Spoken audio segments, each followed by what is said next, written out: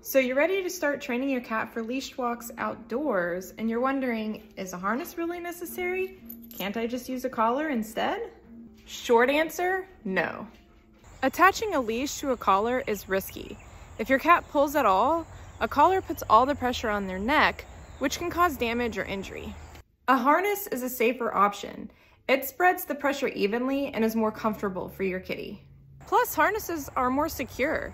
Thanks to a cat's anatomy, they can slip out of most things, including harnesses. But collars are extra easy to get out of, especially if they're breakaway. Collars are great for ID tags, and your cat should absolutely wear one, just not for attaching a leash and walking. So remember, collar for ID and harness for adventures. Share this post to spread the word.